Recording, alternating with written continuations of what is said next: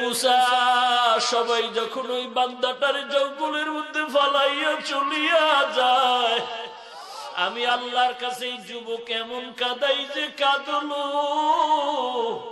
ওই যুবক এমন বিনয়ের সাথে কান্না করলো আর বলল, হে মালিক, তুমি জানো আমার আর যাওয়ার কোনো দরওয়াজা নাই। আমার মা আমারে ফালাইয়া দিল, বাবা ফালাইয়া দিল। দুনিয়াতে সন্তানকে যদি মা মার দেয়, মা ধমক দেয়, বাবার কাছে গিয়ে সন্তান আশ্রয় নেয়। বাবায় ধমক দিলে মায়ের কাছে যায়। কিন্তু যুবক কান্দে আর বলে, আল্লাহ, আমার মা থাকতেও আজকে আমি মা হারা হয়ে গেছি, আমার বাবা থাকতেও আমি আজ বাবা হারা হয়ে আছি। এলাকার একটা মানুষ আমাকে জায়গা দিল না রে মালিক। ও আল্লাহ, এখন আর যাওয়ার আর কোন দরওয়াজা নাই। আলেম ওলামাদের কথা শুনছি, আপনার নাম নাকি রহমান, আপনার নাম নাকি রহিম। ও আল্লাহ, আমি জানি আমার মতো পাপের সাজা পাপকারী ওই এলাকায় দুনিয়াতে মনে হয় কেউ নাই। আমার পাপের খবর আল্লাহ আপনি জানেন, আর কেউ জানে না রে আল্লাহ। এলাকার মানুষ যতটুকু জানছে তার থেকেও আমি বেশি বেশি পাপ করেছি। ও আল্লাহ, রহমান নামের উসিলা আপনি আমাকে মাফ করে দেন। আলহামদুলিল্লাহ আলহামদুলিল্লাহিল্লাযী জাআলাশ শামসা ওয়াল কমারা বিহুসবান والنجم والشجر يسجدان وفضل زمانا على زمان كما فضل مكانا على مكان وإنسانا على إنسان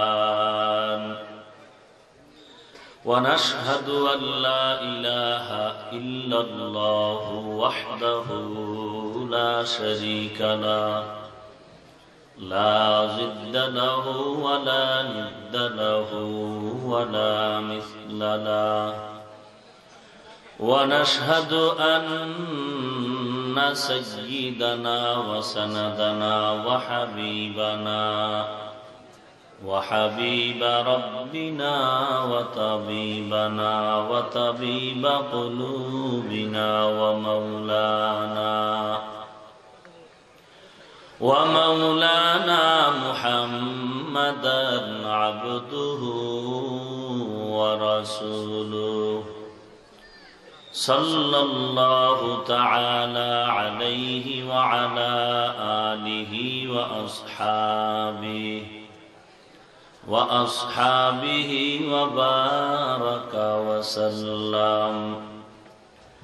وبارك وسلم تسليما كثيرا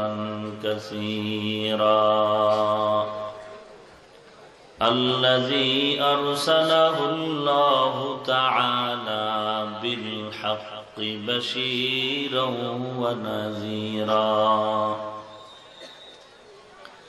وداعيا إلى الله بإذنه وسراجا منيرا أما بعد فأعوذ بالله من الشيطان الرجيم بسم الله الرحمن الرحيم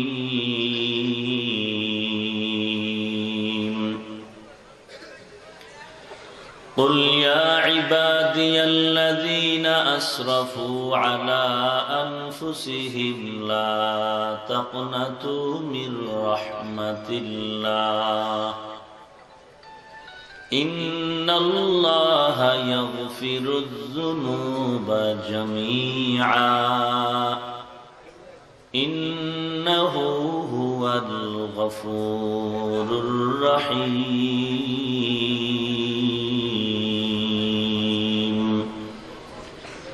وقال النبي صلى الله عليه وآله وسلم التائب من الذنب كمن لا ذنب له أو كما قال النبي عليه الصلاة والسلام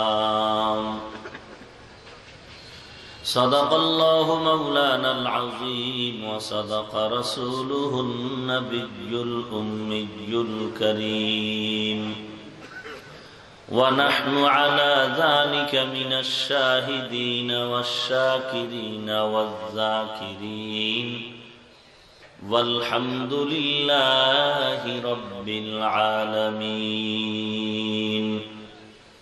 اللهم صل على محمد النبي الأمي وعلى آله وسلم تسليما اللهم صل على روح محمد في الأرواح وعلى جسد محمد في الأجساد وعلى قلب محمد في القلوب وعلى قبر محمد في القبور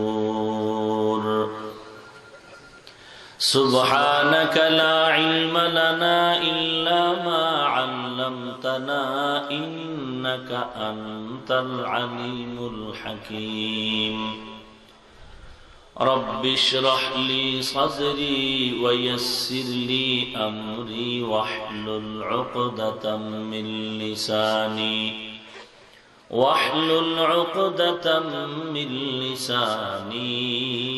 يفقه قولي سورج نے دیا اپنی شعاعوں کو یہ پیغام سورج نے دیا اپنی شعاعوں کو یہ پیغام دنیا ہے عجب چیز کو بھی صبح کو بھی شام دنیا ہے عجب چیز کو بھی صبح کو بھی شام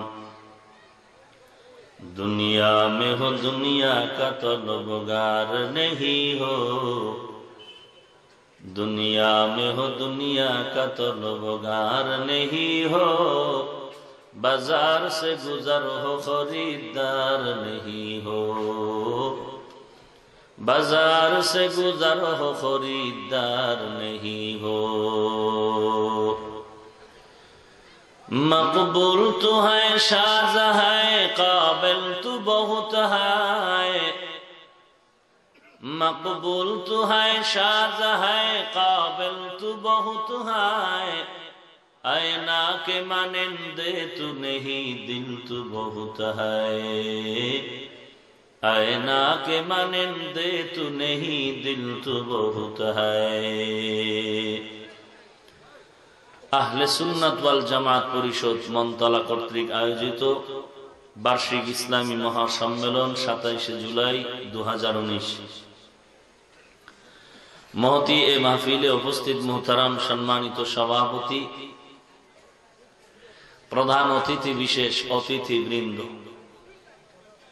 মুআজ্জাজ মুকাররম জাতির মাথার মুকুট ওয়ারাসাতুল আম্বিয়া হযরত উলামায়ে কেরাম দূর দূরান্ত থেকে আগত আল্লাহ পাকের আশিকিন জাকিরিন শাকিরিন মুহিব্বিন মুরব্বিয়ান আযম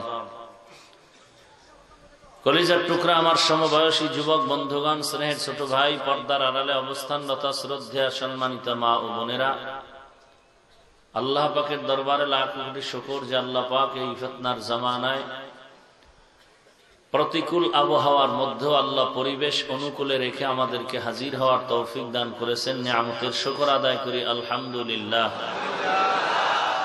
মোবাইলের ফ্ল্যাশ লাইট বন্ধ করেন লক্ষ কোটি দরুদ ও সালাম সাইয়্যিদুল মুরসালিন রাহমাতুল লিল আলামিন শফিউল মুজনিবিন খাতামুন নবিয়্যিন সাইয়্যিদুস সাকালাইন ইমামুল মুরসালিন শফিউ আযম রাসূল আকরাম रहमत आलम नबीजुल अरब वल आजम हबीब किबरिया अशरफुल अंबिया सय्यदुल अंबिया शफीअ महशर साक़ी कौसर आका नामदा मदीना का ताजदार आफताब नबूवत फख्र मौजूदात सय्यदुल मखलूक़ात हज़रत मुहम्मदुर रसूलुल्लाह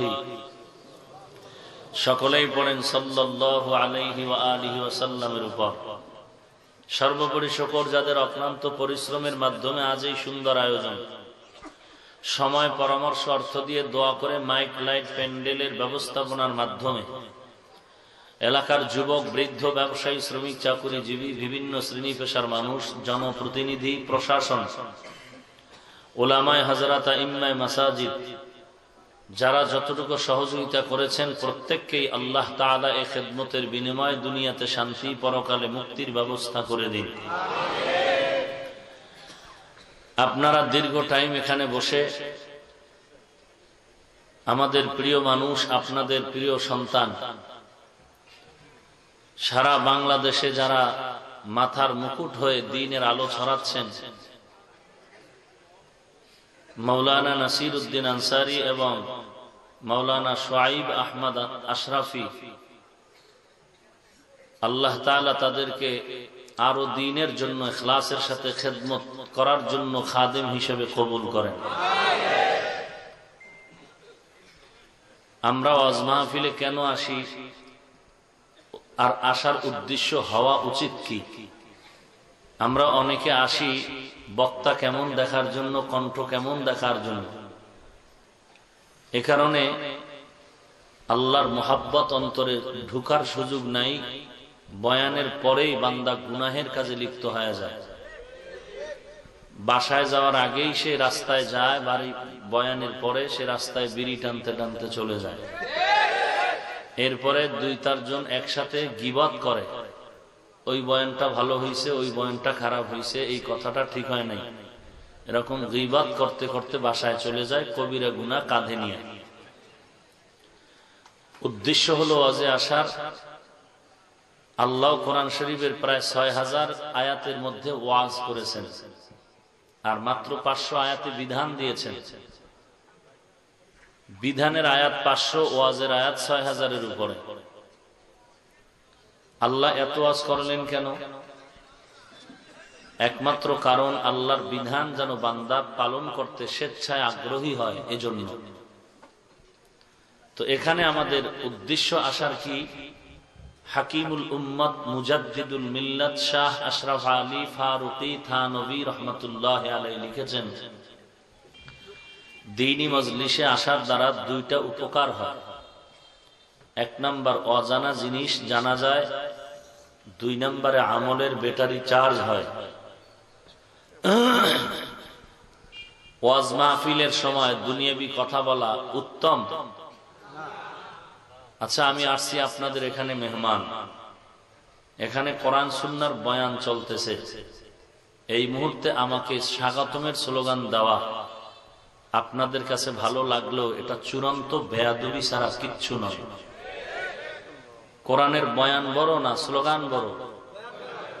বলেন, বিবেক দিয়া বলেন, কোন হুজুর টুজুর লাগবে না দলিলের জন্য। বিবেক কি বলে? কোরআনের বয়ান বড় না মিছিল বড়? আসতে বলেন কেন, সন্দেহ আছে? কোরআন সুন্নাহর বয়ান উত্তম না স্লোগান স্বাগতমের স্লোগান উত্তম? বয়ান বন্ধ করে যারা স্লোগান দিয়েছেন মনে মনে আল্লাহর কাছে তওবা করে নেবেন, ভুল করেছেন। কোরআনের মাহফিল আর বয়ানকে আপনি তুচ্ছ মনে করেছেন, যদিও দিল থেকে করেন নাই, কিন্তু বাহ্যিক দৃষ্টিতে এরকম মনে হচ্ছে। অতএব আল্লাহর কাছে ক্ষমা চেয়ে নেবেন একা একা। স্লোগান দিলে কি হয়েছে? আমি একটু 5 ইঞ্চি খাটো ছিলাম, এখন লম্বা হয়ে গেছে। তো আপনাদের স্লোগানে কি হয়েছে? আমার চেয়ারটা আলাদা হয়ে গেছে, এই চেয়ার থেকে আমার চেয়ার স্বর্ণ। বলেন না কেন? স্লোগান দেওয়াতে আমার এলেম বেড়ে গেছে, বরং আমার ক্ষতি করলেন। কি ক্ষতি করলেন? আমার মধ্যে একটা অহংকার আসছে। এই অহংকারের দ্বারা আল্লাহ খুশি না বেজার? অহংকার কবিরা গুনাহ। তা আপনি আমার স্লোগান দিয়া প্রশংসার পঞ্চমুখ করলেন, কিন্তু অহংকার আসার কারণে আমি ক্ষতিগ্রস্ত হয়ে যাচ্ছি। এই ক্ষতিগ্রস্ততার জন্য আপনি উৎসাহ প্রদান করলেন, এগুলোর থেকে বাঁচার চেষ্টা করেন। দোষটা আসলে আপনাদেরও দিয়া লাভ নাই, কারণ ঘরের মধ্যে আগুন যদি ঘরওয়ালা লাগায় নিভাইবে কে? ঘরের মধ্যে যদি ঘরওয়ালারাই আগুন দেয় নিভাবে কে? মুসলমানের 12টা জাতিবাই ইসলামের ব্যানারওয়ালারা যদি লাগায় 12টা বাজায়, তো সমাধান করবে কে? আলেম যদি আলেমের সম্মান না দিয়ে গালি দেয়, তো সম্মান দিবে কে? বুঝেন না কথা? আপনাদের কোনো দোষ নাই, বাকি আপনাদের আমল আখলাক ঠিক নেই, সেজন্য ভিন্ন কথা। কিন্তু এই সমাজের ভিতরে বিশৃঙ্খলার কারণ আপনারা কেউ না।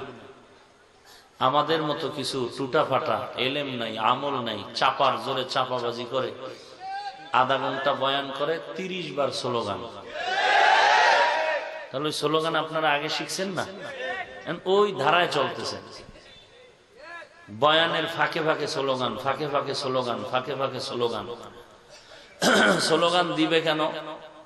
স্লোগান দেওয়ার 2টা উপকার। 1 নাম্বার, যদি ঘুম আসে কারো তো ঘুম ভেঙে যাবে। আর একটা হলো কারো খেয়াল ডাইন বাম থাকলে বক্তার আলোচনার দিকে তার মনোনিবেশ হয়ে যায়। তো আমি তো মনে করি আপনারা এখন একই মনে আছেন, ঘুমও নাই। স্লোগান দেওয়ার কোনো প্রয়োজন রেহানে ভাই। স্লোগান দিলেও আপনার কি লাভ হবে? কোনো লাভ নাই। বাতিলকে আপনি হুঁশিয়ার করতেছেন যে ইসলামের শত্রুরা হুঁশিয়ার সাবধান, হ্যাঁ, ইহুদির দালালরা হুঁশিয়ার সাবধান। আপনার আকল দিয়ে একটু চিন্তা করেন তো, যে এরা কি সব ঘুমায়? বিধর্মী একটাও তো আপনার মতো ঘুমায় না, আপনার মতো পেট পুরে খায় না, বাথরুমে গিয়া সময় কাটায় না। এরা অল টাইম সচেতন, সজাগ, হুঁশিয়ার। আপনি তাদেরকে আবার কেন হুঁশিয়ার করতেছেন? ফিডা খাওয়ার জন্য?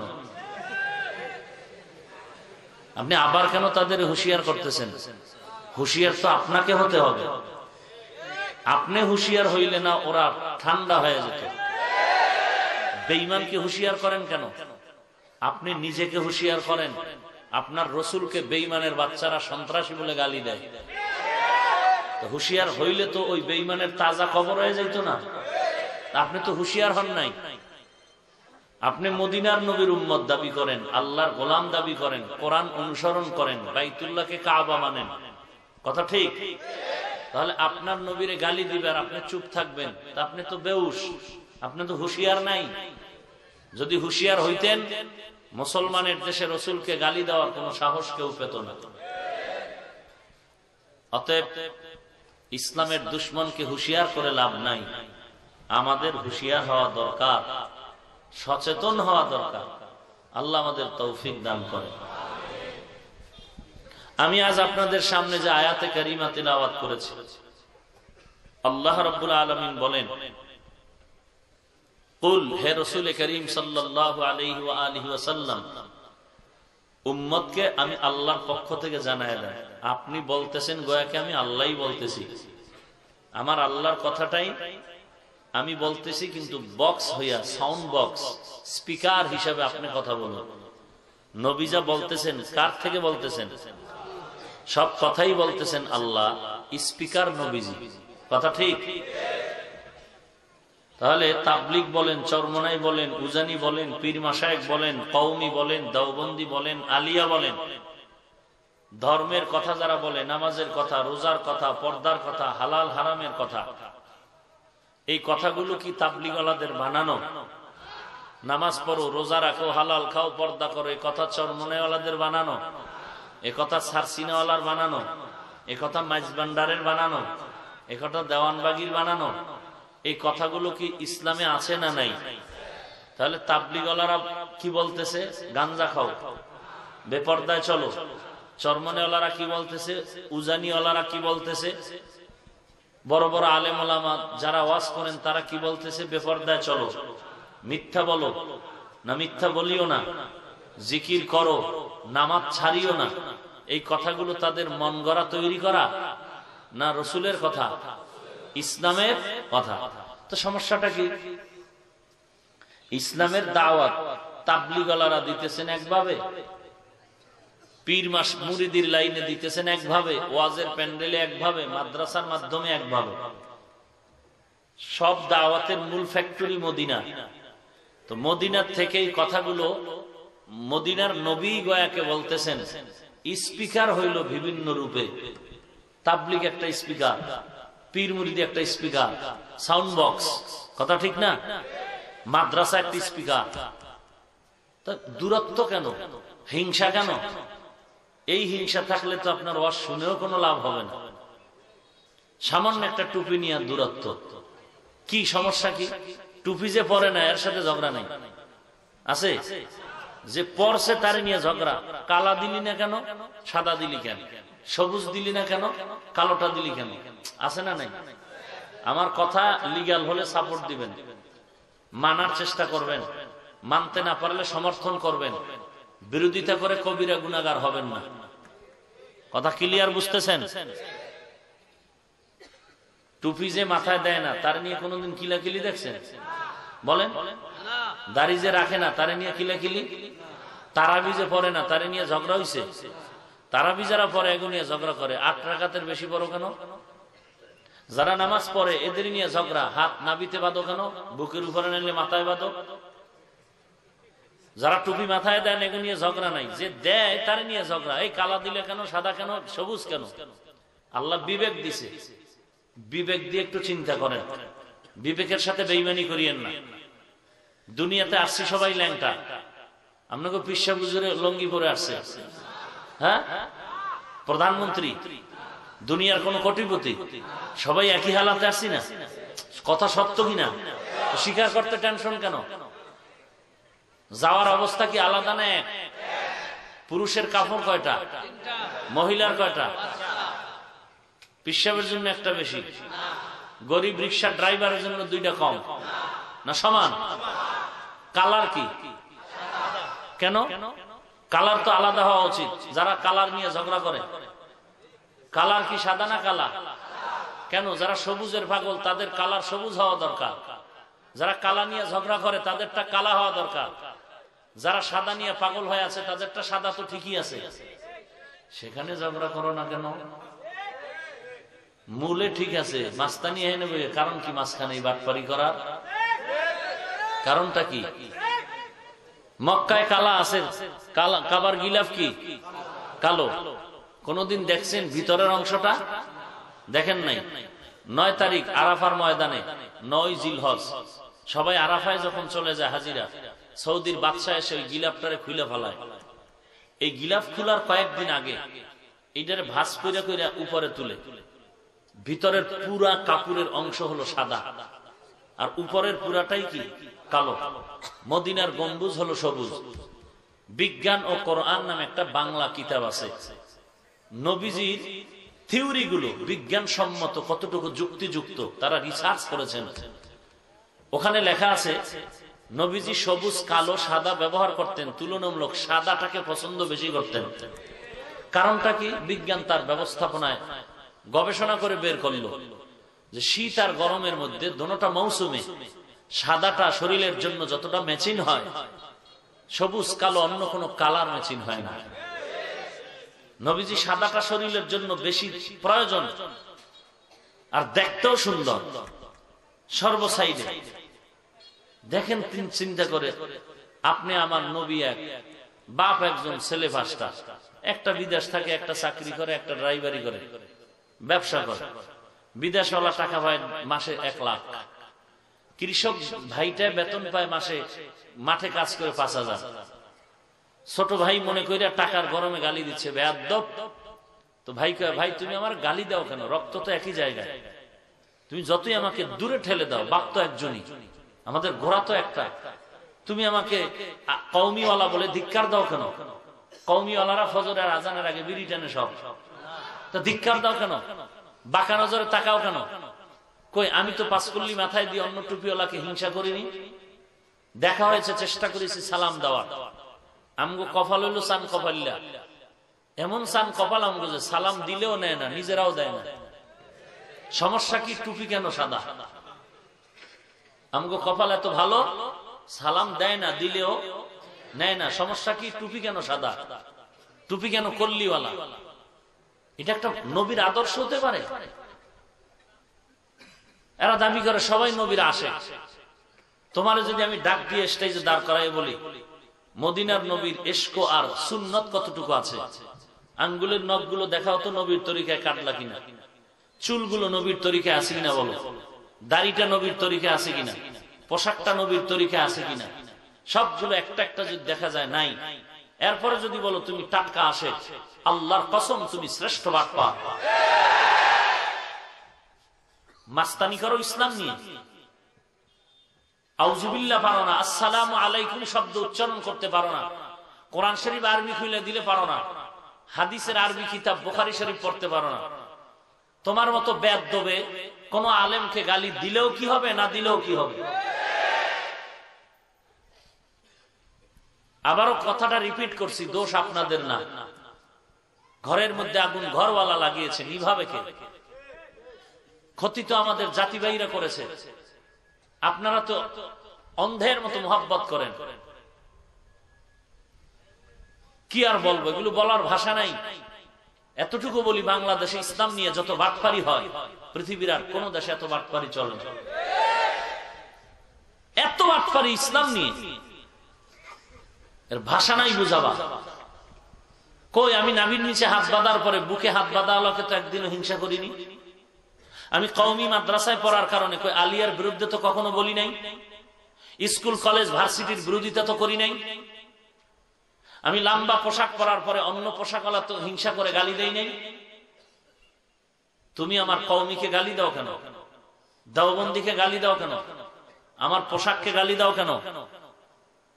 তুমি জোরে আমিন বলো, আমি আস্তে বলি, কোনদিন তো তোমাকে গালি দিইনি, তুমি দাও কেন? অনেকে বলে আমাকে, ভাই তুমি মাদ্রাসায় পড়ো? বলে হ্যাঁ। এরকম তালিবুল ইলমকে ডাক দিয়ে বলে তুমি কি পড়ো? বলে মাদ্রাসা। কোথায়? বলে এই যে শাহজালাল দারুস সুন্নাহ মাদ্রাসা। এখানে পড়লে কি হবে? তুমি কি হতে চাও?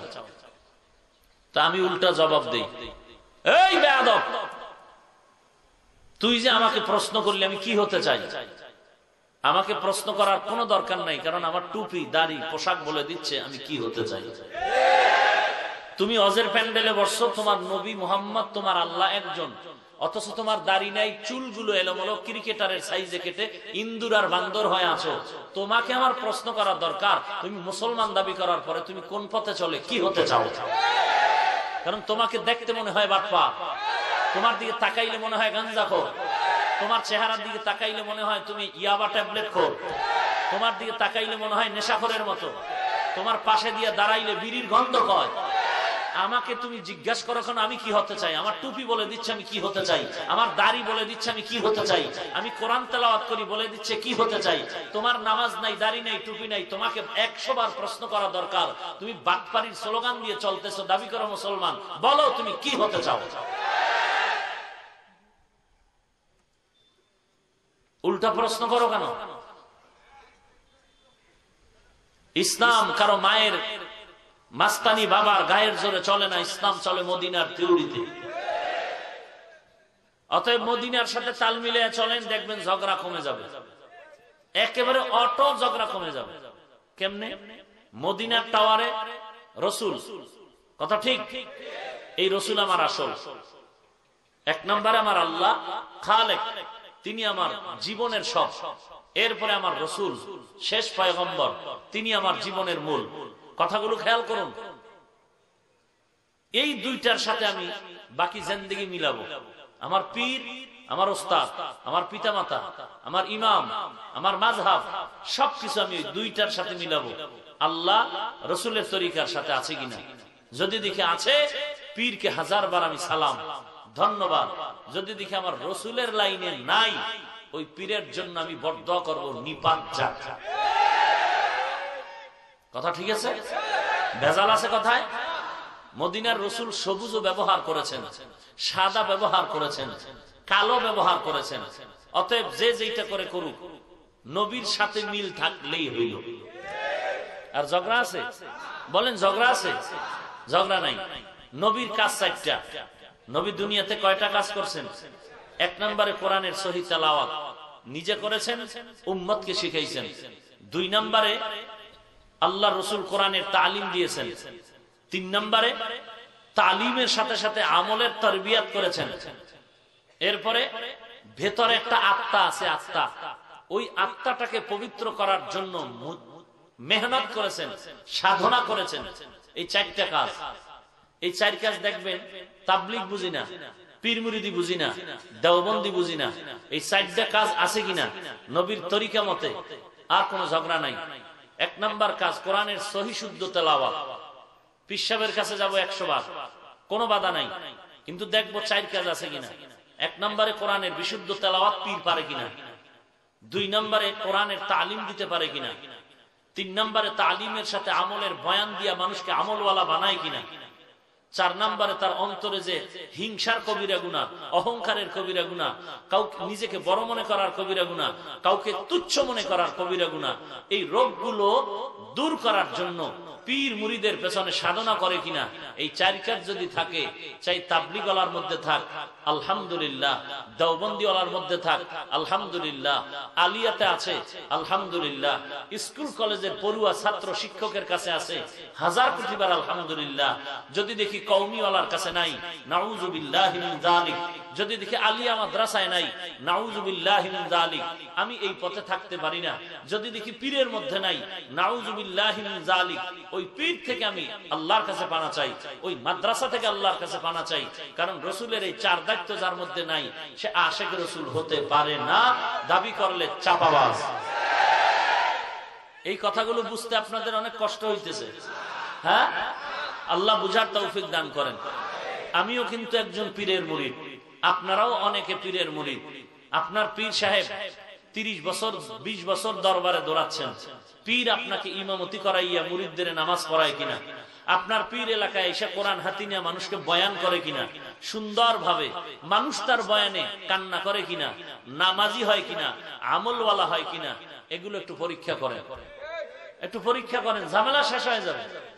পীর তো আমিও মানি, আপনিও পীর মানেন, আপনাকেও ধন্যবাদ, কিন্তু এমন কথা বলা যাবে না পীর জাহান্নামে গেলে আমিও যাব, এইভাবে বলা যাবে না। কারণ পীর আমার আপন না, আমার রসুল আপন। আমার আব্বা মা আপন না, আমার রসুল আপন। কথা ঠিক?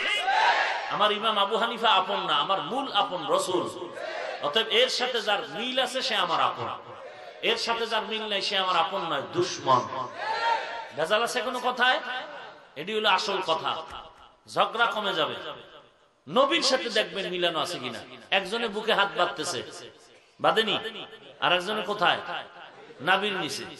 হাদিসে দোনোটা আছে, অতএব যে যেটা আমল করে করুক। কিন্তু আপনি বুকের উপর হাত বাঁধতে যদি আমার নাবির হাত ধরে টান দেন, তখন আমার হাত ধরে রাখতে যদি থাপ্পড় দিতে হয় দিব। কথা বুঝাইছি? কথা বুঝে আসছে? ভালো করে খেয়াল করেন। আপনি বুকের উপরে হাত বাঁধেন, কোনো বাধা নেই। আমি নাবির উপরে হাত বাঁধতেছি, নাবির নিচে, কোনো ঝামেলা নেই। আমারে বাধা দিলেই ফিডা, বাধা দিলেই ফিডা।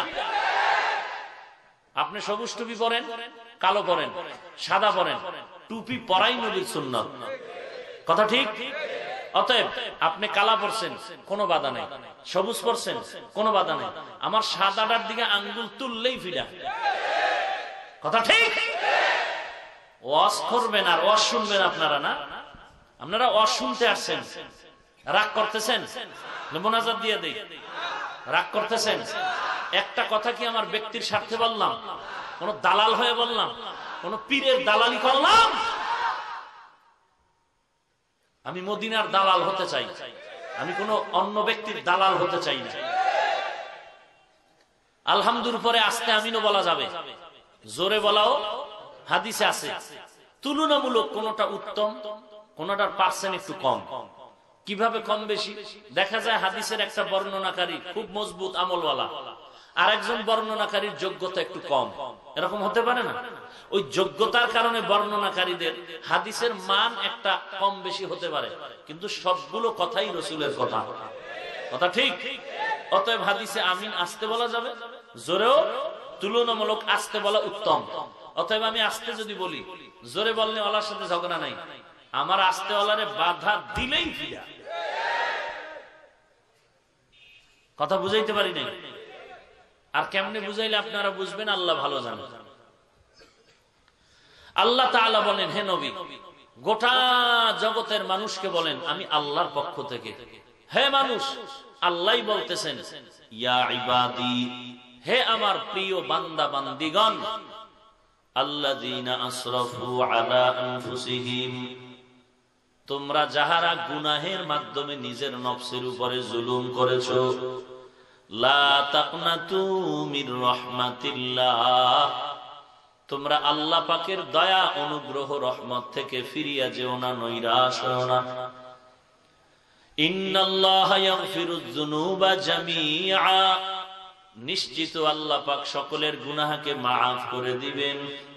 ইন্নাহু হুয়াল গফুরুর রহিম, নিশ্চয়ই ওই আল্লাহ চূড়ান্ত ক্ষমাশীল, পরম করুণাময়। এই উঠা বসা করেন কেন? আপনার উঠার ব্যারাম থাকলে ঢুকলেন কেন? আপনাদের এই ব্যারাম্য মানুষের জন্য তো বাইরে মাইক লাগাইছে। বাইরে বয়ে বিড়িও টানবেন, বয়ানও শুনবেন, ভিতরে ঢুকে ডিস্টার্ব করেন কেন?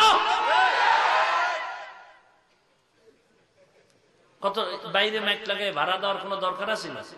ব্যারাম্য মানুষ আছে আমরা জানি, এই জন্য কমিটিও মাইক বাইরে দিছে। বাইরে বয়ে বিড়ি টানবে, চা খাইবো, নাহলে বাথরুমে দৌড়াইবো, একটা না একটা আছেই তো, বুঝেন না? পান খাইবো বা বাইরে কি হয় ওই চিন্তা করে লাভ নেই, ময়দানে যেন ডিস্টার্ব না হয়। আল্লাহ পাক কবুল করেন। রসুলের একটা হাদিসের অংশ পড়েছি, আল্লাহ রসুল বলেন, আত-তাইবু মিনাজ যামবি কামান লা যামবা লাহ, যে ব্যক্তি গুনাহের থেকে তওবা করে ওই ব্যক্তি এমন হয়ে যায় যে সে জীবনে কোনো গুনাহই করে নাই। আল্লাহ রসুল এক হাদিসে বলেন, কুল্লু বনি আদম, সমস্ত বনি আদম এরা ভুলের মধ্যে আছে, কিন্তু ওই ব্যক্তি উত্তম যে ব্যক্তি ভুলে থেকেও আল্লাহর কাছে তওবা করে। আমার আলোচনার বিষয়বস্তু বান্দা আল্লাহর কাছে তওবার দরজায় ফিরে আসা। আল্লাহ বান্দাকে ডাকতেছেন, মোহাব্বত করে ডাকতেছেন। এ বিষয়ে যত কথা হবে সব এই আয়াত আর হাদিসেরই মূল কথা, কিন্তু আলিফ থেকে এইরকম অক্ষর অক্ষর ধরে কথা বলার সুযোগ নাই। এটা যদি আবার ছাত্রদের কিতাব নিয়ে কোরআন নিয়ে ক্লাসে বসতাম, তখন বলতাম কুল, এটা কোন শব্দ, এটা সিগা কি, মাদ্দা কি, এটা কতটা অর্থ আসতে পারে, তখন বলা যাবে, তখন হবে বিস্তারিত তাফসীর। আর এটা সম্মেলন, এটা ওয়াজ। অতএব এখানে মানুষকে বুঝানোর জন্য যতটুকু দরকার, যেই কথা বুঝাইলে আমার ফায়দা হবে, উম্মতের ফায়দা হবে, আয়াতকে সামনে রেখে এই কথাগুলোই বলা দরকার। মানে আপনি যদি চালাকি করে বসেন আর চিন্তা করেন যে আমগো কত মুফাসসির আছে, আধা ঘন্টায় 30টা আয়াত কয়, আর হাফিজুর রহমান সাহেব বয়ান করলো, গুইনা টুইনা দেখলাম 1.5 ঘন্টার মধ্যে 5টা আয়াত কইল না, এটা তাফসীর হইল?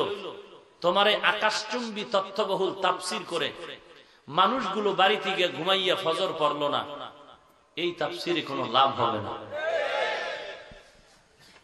ময়দানে কান্নাকাটির আওয়াজ নাই, কেমন কপাল পোড়া চিন্তা করেন, কান্না তো করেই না। যারা কান্নার মজলিসে বসে তাদেরকে এরা হিংসা করে, দেখ ও মানুষ এমনি লাফায় চিল্লায়, এই সমস্ত এই বয়ান শোনা ঠিক না। অথচ আল্লাহর কোরআন বলে বেশি কান্দো, নবীর হাদিস বলে বেশি করে কাঁদো। সমস্ত নবীরা কাঁদলেন, সমস্ত সাহাবায়ে কেরাম কাঁদলেন, সমস্ত অলি আবদাল গাউস কুতুবরা কান্না করলেন, এত বড় বড় আমলওয়ালারা কান্না করে করে কবরে গেলেন, আর এই বেচারা কান্নার বিরুদ্ধে বয়ান করে। এই জন্য বললাম একটু আগে, ইসলাম নিয়ে যে এত বাটপারি পৃথিবীতে আর কোথাও হয় না। আমরা চিন্তা করেন, কালেমা পড়ছি সবাই, লা ইলাহা ইল্লাল্লাহু মুহাম্মাদুর রাসূলুল্লাহ, আজকে কত বড় বেদবিমূলক আচরণ জানেন? বলে এই কালেমা নাকি শিরক। বলে ঝামেলাটা কোথায়? বলে লা ইলাহা ইল্লাল্লাহ নিয়ে ঝামেলা নাই, ঝামেলা মুহাম্মদ নিয়ে। কেন? বলে লা ইলাহা ইল্লাল্লাহ ঠিক আছে, মুহাম্মদ রাসূলুল্লাহ একসাথে মিলায়ে বলা যাবে না, এটা শিরক হবে। তো চিন্তা করলাম ওলামায়ে কেরাম সহ, ব্যাপারটা কি? মুহাম্মদের উপর আক্রমণ কারণটা কি? এত বছর পর চিন্তা করে দেখলাম পৃথিবীর ইহুদিরাও আল্লাহ মানে, সহযোগী অন্যকে বানায় শিরিক করে। খ্রিস্টানেরাও এক আল্লাহকে মানে, সহযোগী অন্যদের মনে করে শিরিক করে। হিন্দুরাও স্রষ্টা আল্লাহকে মানে, 33 কোটি দেবদেবীর পূজার মাধ্যম বানাইয়া শিরিক করে। বৌদ্ধরাও এক আল্লাহকে মানে, কিন্তু গৌতম বুদ্ধকে তারা সহযোগী মনীষী মনে করে শিরিক করে। তাহলে আল্লাহ নিয়ে কারো ভেজাল দেখি না তেমন। আবু জাহিল্লাও আল্লাহ মানে, ফেরাউনও মুসার লগে বাটফারি করে রাতে আল্লাহর কাছে কান্দে, আল্লাহ আমি জানি তুমি একজন আল্লাহ, আমি দুনিয়ার মাস্তানি চাই, তুমি আমাকে দাও আখিরাত চাই না। তা বোঝা গেল দুনিয়ার সবাই বিধর্মীরা আল্লাহকে মেনে নিতে পারে, রসুলকে ইহুদিরা মানে নাই। রসুল যখন এসে গেলেন ইহুদিরা বাঁকা হয়ে গেল, খ্রিস্টান বাঁকা, মুশরিকরা বাঁকা, আবু জাহিল্লা বাঁকা। তাহলে আল্লাহ নিয়ে দ্বিমত নাই বেঈমানেরও, কিন্তু রসুল নিয়ে দ্বিমত ইহুদি খ্রিস্টান মুশরিকদের। মুহাম্মদকে রসুল হিসাবে মানতে চায় না, তো কালেমার সাথে যারা মুহাম্মদকে রসুল হিসাবে পড়তে চায় না, জানি না তাদের মধ্যে আর তাদের ব্যবধানটা কতটুকু। সহজ ভাষায় বলি, এই ফতোয়া আসতেছে 5 বছর ধরে। তার দাদার দাদা দাদার দ্বারা 50 বছর আগে তার ফ্যামিলির থেকে যারা মরছে বাংলাদেশে, এরা সবাই এই কালেমা পড়ছেনি। তাহলে এই কালেমা পড়লে যদি মুশরিক হয়, ওর দাদার দাদা মুশরিক, যারা ফতোয়া দিছে ওর বাপ মুশরিক, ওর দাদি মুশরিক, ওর 14 গোষ্ঠী কাফের। আর ফতোয়ায় আমগো নাই, আমরা তো কালেমাওয়ালা মুসলমান, আমরা তো কালেমা এটাই পড়ি। এবার চিন্তা করুন যে বেয়াদবির সীমানাটা কতটুকু লঙ্ঘন হয়ে চলে গেল, যে এবার কালেমার মধ্যে আঘাত শুরু হয়ে গেল, যে কালেমা চলবে না এইভাবে, এইভাবে কালেমা হবে না। কালেমা শুধু লা ইলাহা ইল্লাল্লাহ মুহাম্মাদুর রাসূলুল্লাহ বলা যাবে না। এ নিয়ে শুধু মুখেই না, গাজীপুরে এমন ফিডাফিডি লাগছে, 3-4 জন মার্ডার হয়ে গেছে, হসপিটালে আহত অবস্থায়। সমস্যা কি? মসজিদের মেহরাবের সামনে উপরে টাইলস করা লা ইলাহা ইল্লাল্লাহ মুহাম্মাদুর রাসূলুল্লাহ, ডান পাশে ব্র্যাকেটে আল্লাহ, বাম পাশের ব্র্যাকেটে মুহাম্মদ। বলে এটা ভাঙ, এই কালেমা শিরিক, এটা হবে না। এই প্রতিবাদ করতে হলে রক্তক্ষয়ী সংঘর্ষ গাজীপুর বহু আগে। এই হলো অবস্থা ইমানের আমলের। কি ওয়াজ আপনারা শুনবেন আর আমি কি ওয়াজ করব? আমার মধ্যে নাই আমল, নাই আমার এলেম। আপনারা তো টুকটাক যা বলি এর মধ্যে ভয় লাগে। ছিদ্রান্বেষণকারীর তো অভাব নাই, কথা 10টা না বললে 13টা ভুল বের করে ফেলে, আছে না নাই?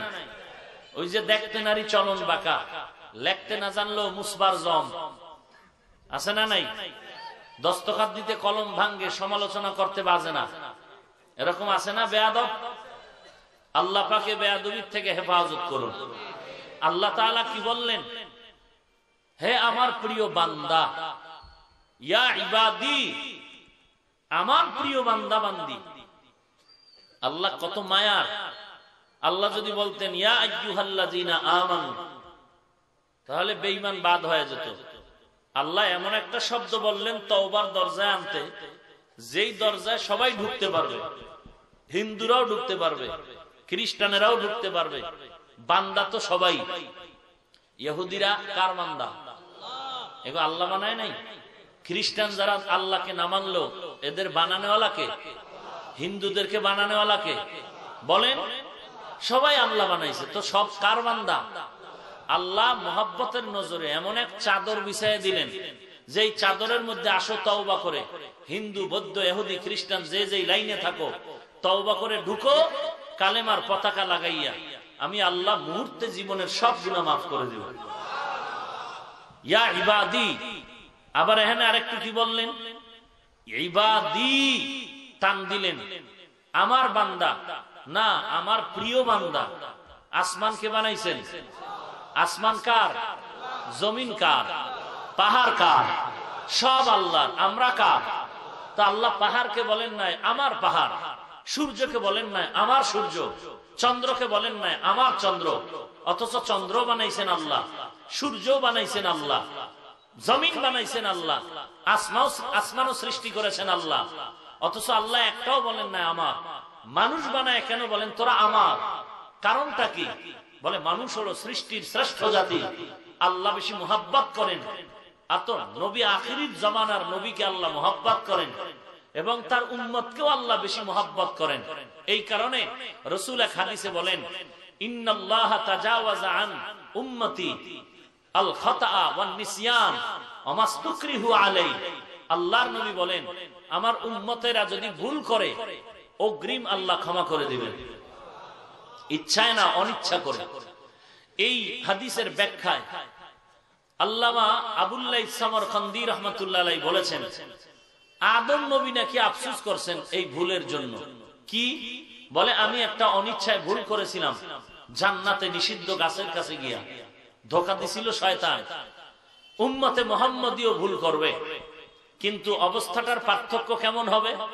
রাহমাতুল লিল আলামিনের বরকতে তারা এত সুযোগ পাবে, যেই সুযোগটা আমি আদম মানুষের আদি পিতা হইয়াও পাই নাই। সেটা কি, আমি ভুল করা মাত্রই আমার শরীরের পোশাক খুলে গেল, আমি উলঙ্গ হয়ে গেলাম। মুহাম্মদ নবীর উম্মতেরা অপরাধ করার পরে এদের পোশাক কখনো খুলে তারা বেইজ্জত হবে না। 2 নাম্বার, আমি আদম ভুল করা মাত্র আল্লাহ ধাক্কা দিয়ে বের করে দিলেন, বের হয়ে যা, জান্নাতে আর থাকা যাবে না, বের হয়ে যাও।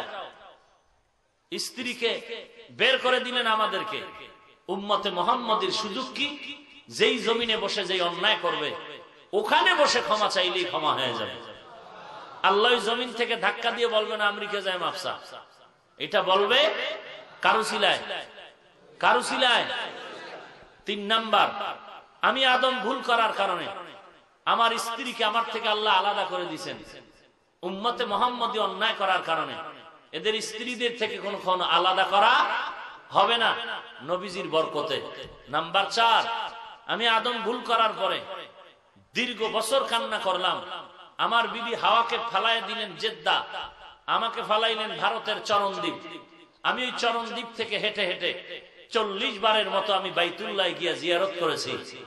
আমি আদম যত এতবার জিয়ারত করার পরেও আল্লাহ পাক আমার ক্ষমার জন্য যে কোনো জমিনকে বরাদ্দ করেন নাই, আমাকে বললেন জবালে রহমত নামের পাহাড়ে উঠা, এরপরে তুমি ক্ষমা চাও। রব্বানা যালামনা আনফুসানা ওয়া ইল্লাম তাগফির লানা ওয়া তারহামনা লানাকুনান্না মিনাল খাসিরিন। উম্মতে মুহাম্মদী জবালে রহমতে যাওয়া লাগবে না, যেখানে বসে অন্যায় করবে, ঘরে হোক, পানিতে হোক, নদীতে হোক, তওবা করা মাত্রই গুনাহ মাফ হয়ে যায়। ইয়া ইলাহি मुझसे मुझको दूर कर, ताके देखो मुझ में तुझको एक नजर। या इलाही तू मेरा माबूद है, या इलाही तू मेरा माशूक है। या इबादी अल्लज़ीना असरफू अला अनफुसिहिम ला तक़नतू मिन रहमतिल्लाह। হে আমার প্রিয় বান্দা বান্দি, কেন আমি বললাম তুমি আমার? সূর্য বানাইলাম, আমি বলি নাই সূর্য আমার। চাঁদ আমি বানানোর পরে বলি নাই চাঁদ আমার। আসমান আমি আল্লাহ বানাইলাম, জমিন আমি আল্লাহ বানাইলাম, বলি নাই আমার আসমান আমার জমিন। মানুষকে কেন আল্লাহ বললেন তুমি আমার বান্দা, তুমি আমার? ও আমার বান্দা, এই কথা বলার কারণ হলো আমি আল্লাহর ছেলে নাই, মেয়ে নাই, আমার স্ত্রী নাই, সন্তান নাই, কিছুই নাই। লাম ইয়ালিদ ওয়া লাম ইউলাদ ওয়া লাম ইয়াকুল লাহু কুফুয়ান আহাদ। আমার একমাত্র আপন হলো মানুষ, আমার বান্দা। আমি এই বান্দাটারে এত সুন্দর করে বানাইছি, পৃথিবীতে এত সুন্দর আর কিছু বানাই নাই। ওয়াত্তিনি ওয়াজ-যাইতুন ওয়া তুরি সিনিন ওয়াহাদাল বালাদিল আমিন লাকাদ খালাকনাল ইনসানা ফি আহসানি তাকওয়িম। আল্লাহ 4টা জিনিসের শপথ করে বলেন, মানুষ, আমি আল্লাহ মানুষকে এত সুন্দর করে বানাইলাম, আর অন্য কোন মাখলুক বানাই নাই। আকাশের সূর্যটা কতই না সুন্দর, আমি আল্লাহর দরবারে তার থেকে মানুষ তুমি আরো সুন্দর। জমিনটা কত সুন্দর, ওই সুন্দর সূর্য চাঁদ কত সুন্দর। আল্লাহ বলেন আমার দরবারে বান্দা তুই আমার কাছে বড় সুন্দর। আমার ছেলে, আমার মেয়ে, আমার স্ত্রী, আমার গায়ের জামাটা কেউ যদি বলে ভাইজান এই জামাটা কার, আমি বলবো আমার। আমার ছেলের জামাটা যদি কেউ বলে হুজুর এটা কার, এটা বলবো এটা আমার না। কারণটা কি? জামাটাও বানাইছি আমি, আমার টাকায় জামা বানাই দিলাম ছেলেরে, আমার টাকায় আমি জামা বানাই দিলাম আমার মেয়েকে, আমার টাকায় আমি কাপড় কিনে দিলাম আমার স্ত্রীকে। কিন্তু আমার স্ত্রীর কাপড়টা যখন বলবে কার, আমি বলবে কাপড় আমার না। আমার ছেলের জামা আমি বানায় দেওয়ার পরে কেউ যদি বলে জামাটা কার, আমি বলবো আমার না। কেন বলবেন ভাইজান? আপনি টাকা দিছেন, আপনি বানায় দিছেন, আমার কেন বলেন না? বলে না বলার কারণ হলো জামা আমার জন্য বানাই নাই, টাকা দিছি পয়সা দিছি কিন্তু আমার জন্য বানাই নাই। জামা স্ত্রীকে যা দিলাম সব টাকা পয়সা দিলাম কিন্তু এগুলো আমার জন্য বানাই নাই। সন্তান আমার, জামা কাপড় আমার না, আমি সন্তানকে আমার মনে করে লালন পালন করেছি। অতএব সন্তান আমার, ওর গায়ের জামা কাপড় আমার না। অতএব জামা কাপড় ওকে ধরবে, সন্তান আমার দিকেই ফিরে আসবে। আল্লাহ তাআলা বলেন আসমান আমি বানাইছি, জমিন আমি বানাইছি, তবে আমার জন্য বানাই নাই। আসমানটাও বানাইছি আমার জন্য না, সব মাখলুকাত আমি আল্লাহ বানানোর পরে এগুলোরে বলে দিছি তোরা আমার বান্দা আছে জমিনে, তাদের খেদমত করবি। সব মাখলুকাত বান্দার জন্য বানাইলাম, আর বান্দা তুই আমার বলার কারণ শুধু তোকে আমি আল্লাহ আমার জন্য বানাইছি। সব বান্দা তোর গোলাম, আর তুই বান্দা আমি আল্লাহর গোলাম। এই জন্য আল্লাহ বলেন ইয়া ইবাদিয়াল্লাযীনা আসরাফু আলা আনফুসিহিম লা তাকনাতু মির রাহমাতিল্লাহ। গুনাহ করে জীবনটারে নষ্ট করেছে রে মুমিন, আল্লাহ তাআলা বলেন তওবার দরজায় ফিরিয়া যাও, আমি আল্লাহর রহমতের দরজা দিয়া তাকায় আছি। পয়গম্বর মুসা নবীর যুগের ঘটনা, একটা যুবক সন্তান এমন কোন গুনাহ নাই করে নাই, এলাকার ছোট থেকে বড় এমন কোন মানুষ ওরে খারাপ জানে না এমন কেউ নাই। এমনকি মা বাবা পর্যন্ত সন্তানের উপর অতিষ্ঠ হয়ে পরিচয় দিতে চায় না।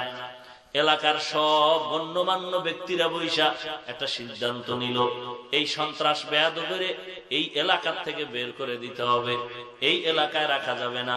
সিদ্ধান্ত করার পর সবাই যুবকের হাত পা বেঁধে বহুদূর এমন জঙ্গলের গহীন ফালায় দিয়ে আসলো, যেখান থেকে যুবক একাও আসার কোনো সুযোগ না হবে না।